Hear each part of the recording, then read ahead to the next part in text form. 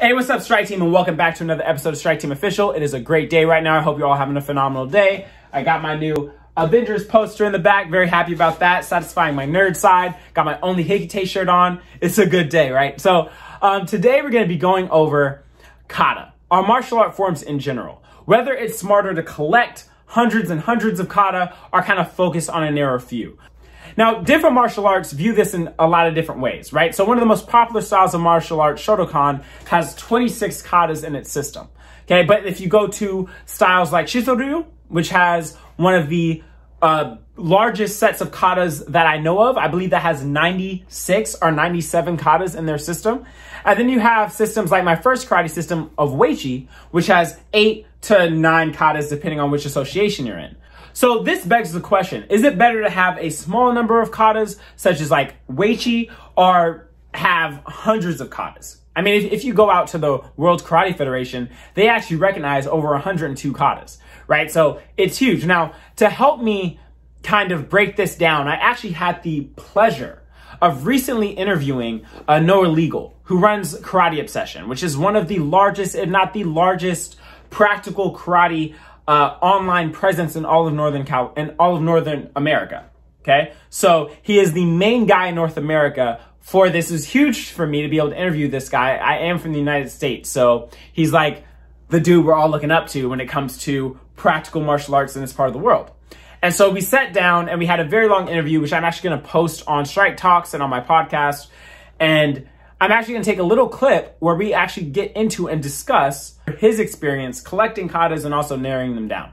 Okay, and then we're going to get a bit deeper into it and we're going to talk about it toward the end. So I hope you guys enjoy. I hope you guys get some valuable out of this, and roll the clip. I loved to collect kata. Just keep learning more and more of them. In that school, you weren't supposed to learn kata ahead of where you were supposed to be in the curriculum based on your rank. They wouldn't teach them to you and you weren't supposed to practice them or anything like that. I regularly did. I watched the higher ranks run their kata, memorized them as best I could, ran them off to the side when nobody was looking.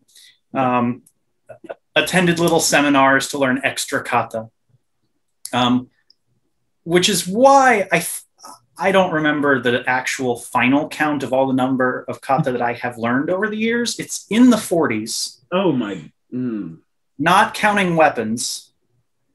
That's a lot of kata. Yeah. Today, I could still pull off 33 of them. Yes, that's so much. In my own personal practice, though, I don't do that many. I've trimmed it down a lot to a core selection. And then every now and then I'll break out one of the other ones for, some extra study or exploration or just for fun. But you've pared it down. Yeah, well, I was going to ask this. So right now you mentioned earlier that you don't do nearly as many kata as the 33 or so that you know right now. How do you pick and which katas you do? What are they like? How have you narrowed that down? I narrowed them down by a couple of different things. So for one thing, if there is something that I know, like an older version and a newer version of the kata, I'll tend to go with the older version. Okay. Especially if there's a lot of repetition in kata. If there's everything that's in the Pinan kata, I can find that in, Pasai, Kusanku, Chinto. Do I need to teach the Pinan kata? Apparently, so, but everything the Pinans can be found in those other katas, though. In some variation, yeah. It might be to a different angle. The posture might be slightly different, but overall, most of it can be found in the other kata, and the few bits and pieces that can't, you could still teach those. You don't need a full kata because it's got one different thing in it. Good point. Okay. You can just as easily, while you're teaching Kusanku, go, and if you did this here instead, and get that worked in, then you're good. Okay. You know, That's not to say there's not good material in the pinans. There absolutely is. If you wanted to take the pinans and just use them as your entire basis for practical karate, you could, and you would have plenty of material. It's not anything against the pinans, but it's removing redundancy in my curriculum. So, all right, there you go, guys. Noah breaking down his thought process on collecting katas, right? And I'm in full agreement with pretty much everything that he said. Now, unless you're going out and collecting katas for historical value, for, you know, just wanting to have that connection to the past, just something you want to do personally, you know, that's totally fine. But if you're looking to become combatively skilled, if you're looking to learn katas for the application, whether that's for sport or self-defense, you actually want to learn how to compete or fight with them, it is probably a smarter plan to narrow your focus, right? Because at the end of the day, if you view 100 katas, you can probably find 20 katas that all share the same principles and base techniques, and just focus on those 20 instead of trying to learn the entire 100, right? And on a personal note, okay, my original system of uechi, which only has 8 katas, very streamlined, I actually only practice 3 of them in my daily practice. I'll remember them all for the art of teaching them and, you know, performing them for others. But on a personal level, when it comes to me combatively and what I train on a daily basis, I only really focus on 3. And as I moved and started my journey learning shorin-ryu karate, I actually picked shorin-ryu karate for a very particular reason. I picked it because they have almost no katas in common with uechi, and the principles of that system are almost entirely different.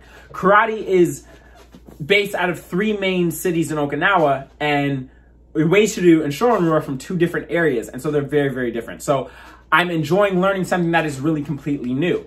And so if I go forward and later in life decide to, say, learn a kung fu style, right? I want to focus and find a kung fu style that's forms are very, very different and have different principles from the karate kata principles, right? Because at the end of the day, it's about taking that time to make sure I'm actually learning new things and not trying to master different ways of doing the exact same thing. It's not to say that I can't go out and learn similar kata, because every different kata, you know, those little changes might open my eyes to something new, but I don't want to spend my time mastering things that I already have a grasp over, if that makes sense, right? So it's about being as efficient with your time as possible, cutting out that redundancy, right? And again, it goes not just for karate, but any martial arts that uses forms. That could be kung fu, you know, whatever it is. This same thought process applies if you're looking to find combative skill, or just really master it. It's important to narrow down your focus. All right, guys, so I hope you all enjoyed this video. I hope you enjoyed the conversation. The full interview with Noah is actually going to be posted on my other channel, Strike Talk, which is also a podcast. So it's going to be up on that too. I'll put all the links down below so you guys can reach out to that.